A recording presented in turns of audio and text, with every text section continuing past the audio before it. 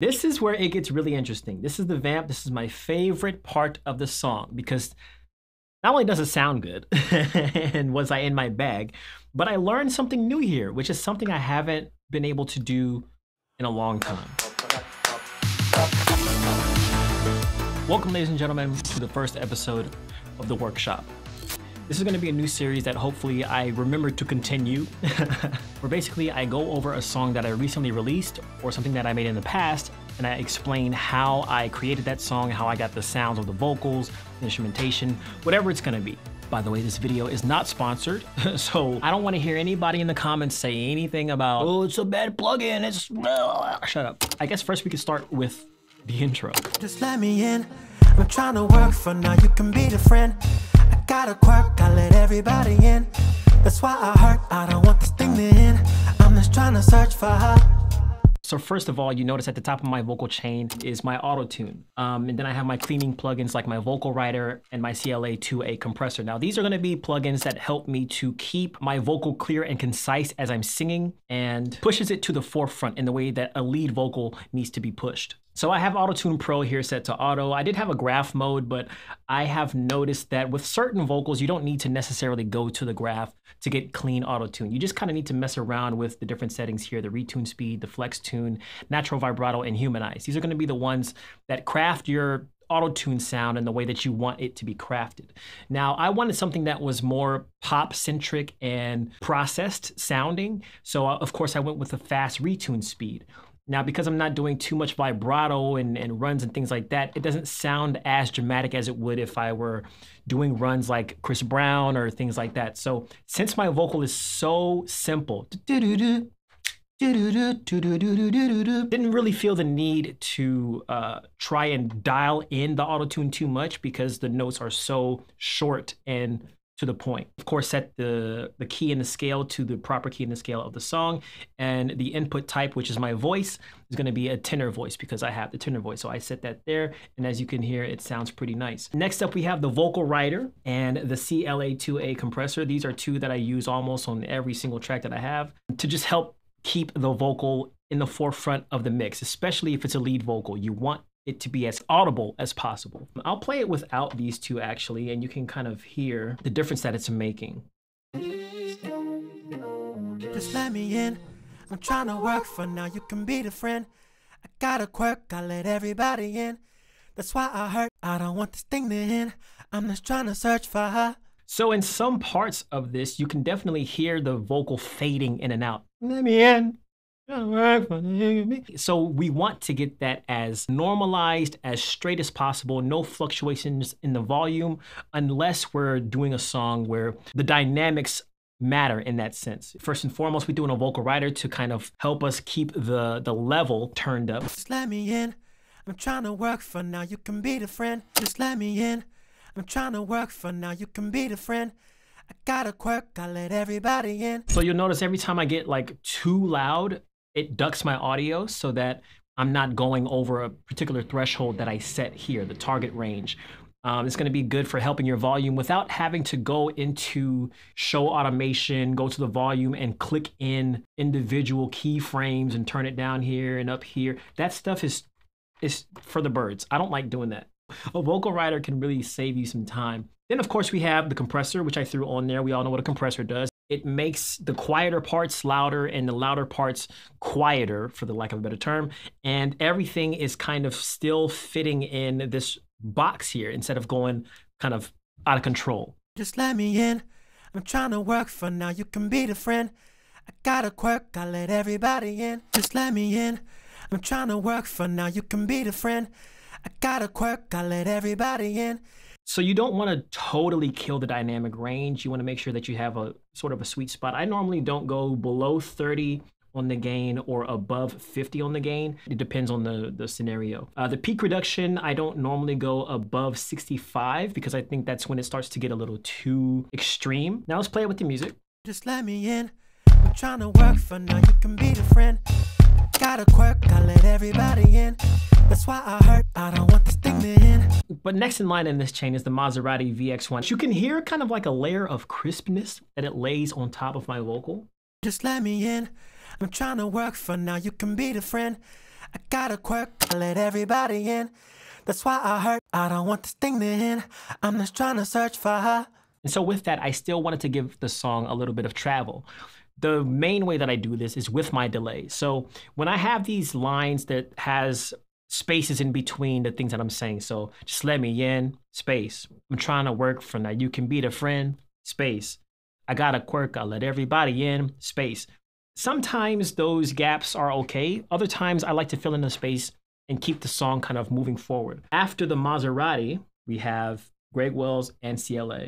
Just let me in, I'm trying to work for now, you can be the friend.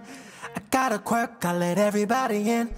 That's why I hurt, I don't want this thing to end. I'm just trying to search for her. And this is how I released the song, but I would even say if I went back here and kind of redid it, I would turn the delay down just a little bit because I think it's too strong. I'm trying to work for now, you can be the friend. I got a quirk, I let everybody in. That's why The key here is subtleties.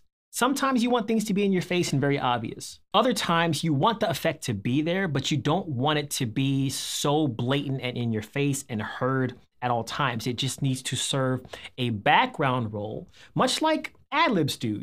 You don't hear ad-libs first and foremost or in the forefront. You hear them as an afterthought. And so in this case, this is kind of like another way to do an ad-lib. It's just you don't have to record something extra. In addition to this, I did another stack. I'm trying to work for now, you can be the friend. I got a quirk, I let everybody in. That's why I hurt. I'm just trying to search for her. So after the verse, of course, we have to push the song forward a bit more. And sometimes people do this by way of putting a pre-chorus in, or what I like to call the lean. Another transitional tool, I guess, but just another section of the song. And because it's another section of the song, I wanted to process it differently so that people recognize as they're listening, we're moving forward. This is something different. Vocal dubs can be especially helpful in the transition of any song. Here's how I used AVOX Duo to progress my song. That's why I hurt, I don't want this thing to end. I'm just trying to search for her. I don't wanna let you go tonight. I'm trying to keep it open. I don't wanna let you go tonight. I'm trying to keep it open. I own you. Typically what I like to do, on the part that I want to differentiate from my verse or my chorus, I'll turn up the doubling effect to my liking and adjust the variation knobs on the left-hand side. I'm just trying to search for her. I don't wanna let you go tonight. I'm trying to keep it open. I own you. It gives you a doubling or a dub effect without you having to physically record another vocal. And sometimes this is good. Sometimes I like to actually record the vocal. It just depends on my mood. But in this case, I went with this effect because also you can change the vocal timbre or how the vocal sounds. It'll be the same note, the same octave. It's just how does it sound as you're talking? Does it sound like this? Or does it sound like this? That's the timbre, and I can show you that. I don't wanna let you go tonight. I'm trying to keep it open. I own you. I don't wanna let you go tonight. I'm trying to keep it open. I own you. I like that one. But I also, in addition to this, added some background vocals at this little break that we have here. I don't wanna let you go tonight. I'm trying to keep it open. I own you.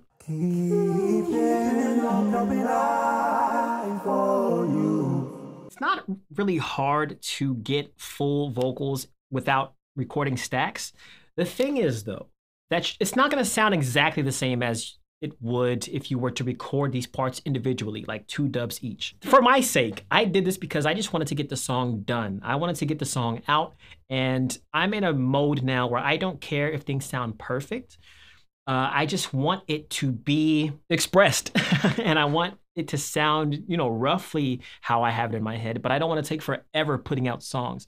And so in this case, this is why I use AVOX Duo on all these vocals. Basically, the entire lean has AVOX Duo. We dubbed everything on the lean, which is how we're able to get that unique sound different from the verse and then going into the chorus. And I don't want you to leave, don't go. Why won't you just stay? I just need you to stay. And then of course we have the biggest part of the song, which is our chorus. I just need you to stay. Come on down and just stay. I didn't want to go the shortcut route for this. I wanted the chorus to actually feel full and be full. I honestly didn't process the stacks too much because I knew that they would be playing a background role. And I felt like if I put all the same processing, the same reverbs and delays and all that stuff on these vocals as I did with the rest, and then I put everything through a bus channel that gives me my CLA vocals, that gives me my typical settings. So this is going to be one bus channel CLA vocals that processes the entire chorus, basically 12 vocals. So again, we have a little bit of a chamber reverb. We have a quarter note delay so that we can get that. Why won't you just stay, stay, stay, stay, stay. Why won't you just stay? The delay does help me to articulate this in a way because it's hitting every quarter note, every downbeat. Stay, stay, stay. Why won't you just stay? I just need you to stay. Come around and just stay. Please don't go, just stay. The details, the tiny details, are going to be what makes your song sound different and unique and memorable. It's these little tiny things that even though you're not directly paying attention to because it's sitting in the background, if it was not there, you would notice it's not there. You would notice something's missing. Now, this is where it gets really interesting. This is the vamp. This is my favorite part of the song because I learned something new here, which is something I haven't been able to do in a long time. Here's a cool way to use Vocodist in a vamp. Just stay with me, just stay with me. Won't you stay with me? On that audio track that you just recorded your vocals, you're gonna come down to the output and select no output. And then I went to my software instrument track where we can find Auto-Tune Vocodist. Sidechain it to the vocal and then play. Please don't go, just stay with me. Won't you stay with me? Just stay with me. Please don't go, just stay with me. Won't you stay with me? Just stay with me. Think about, for instance, The Weeknd and Daft Punk. I feel it coming. You didn't hear a vocoder. At least I didn't until the end of the song, near the end. I feel it coming. I would say this is one of those tools that you gotta save for one part of the song and don't go crazy with it. One or two parts. You know, this is basically a copy and paste of our reverse vocal chain. I wanted to kind of get this auto pan that bounces the vocal from ear to ear. So, please don't go, just stay with me. What I did was I actually added Sound Doctor, which comes with this auto pan feature here. This is one of the presets that I found when I pressed the randomize button here. Please don't go, just stay with me, just stay with me. Won't you stay with me? Please don't go, just stay with me, just stay with me. Won't you stay with me? Please don't go, just stay with me. Won't you stay with me? Just stay with me. Please don't go, just tell me, baby, does he treat you right? Is he taking care of you from day to night? I don't know if he can, but I can be that man. Tell me, baby, does he treat you right? Is he taking care of you from day to night? I don't know if he can, but I can be that man.